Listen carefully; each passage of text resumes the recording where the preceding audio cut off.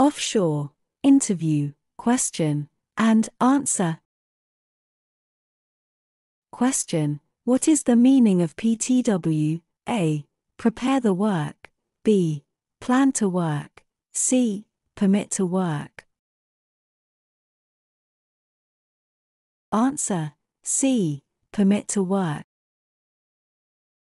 Question: the most dangerous moment when we can get stuck is during the connection time. A. Is always recommended to reduce the connection time. B. False.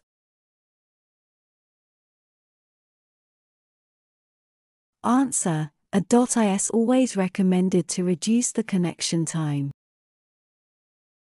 Question: which phase is integral part in execution of energy isolation? A. Permit to work. B. Job safety analysis. C. LOTO, lockout, and tag out. Answer: C. LOTO, lockout, and tag out. Question: explain how the restricted area and zone are identified. A. Area barricaded and safety sign posted. B. Safety sign posted. C. Restricted area as discussed during the meeting. Answer: A. Area barricaded and safety sign posted. Question: what pressure must be kept in the annular BOP closing chamber during a stripping operation? A. 500 pound force per square inch. Psi. B. The minimum pressure that allows the tool joint to go through the packing. C. 300 pound force per square inch. Psi. Less than the closing pressure of the BOP. D. The minimum pressure of BOP closure that ensures proper sealing. Answer: D. The minimum pressure of BOP closure that ensures proper sealing. Question: which is the risk assessment process to avoid incident? A. Identify the work task, and identify the hazard. And evaluate risk, and identify protection measure, and reassess risk.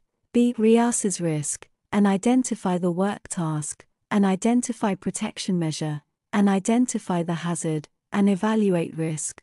C. Identify protection measure, and reassess risk, and identify the hazard, and evaluate risk, and identify the work task. Answer: A. Identify the work task, and identify the hazard, and evaluate risk, and identify protection measure, and reassess risk. Question: which action needs to take when you see the defective fall arrestor? A. Put in quarantine area and box. B. Paint the equipment in red. C. Inform the tool pusher. Answer: B. Paint the equipment in red. Question: how do you calculate the maximum allowable mud density in an oil well? A. Mud weight plus leak-off pressure into well vertical depth dived by 10. B. Kill mud weight plus leak-off pressure into 10 dived by measured depth. C. Kill mud weight plus leak-off pressure into 10 dived by shoe vertical depth. Answer: C. Kill mud weight plus leak-off pressure into 10 dived by shoe vertical depth. Question: how to calculate the mud weight if you know the hydrostatic pressure and the depth? Example: pressure 120 atm, depth 1000 meters. How much is the mud weight? A. 2.1 kilograms per liters. B. 1.0 kilograms per liters. C. 1.2 kilograms per liters. Answer: B. 1.0 kilograms per liters. Question: what is fishing in oil and gas? A. To recover drill pipes lost in the well bore. B. To recover drill collar lost in the well bore. C. The removal of junk, debris from the well bore. D. All above answers are okay. Answer: D. All above answers are okay. Question: Describe appropriate actions necessary in the event of exposure and contact with chemicals or spill. A. Clean interested area with gloves. B. Call the nearest colleague. C. Act as prescribed on SDS preparation data sheet. Answer: C. Act as prescribed on SDS preparation data sheet. Question: What kind of energy sources could be released on the rig? The site.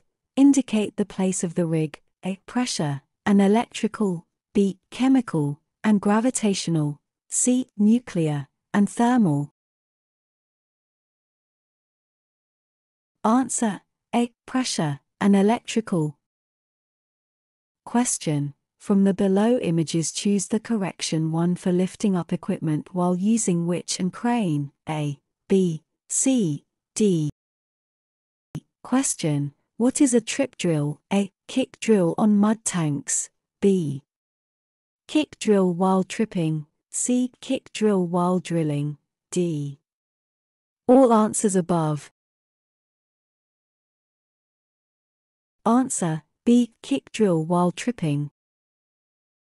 Question: Identify the hazards associated to working around rotating equipment. A. Chemical and biological and level of noise. B. Mechanical and level of noise source of energy. C. Fire and ergonomically and biological. Answer: B. Mechanical and level of noise source of energy.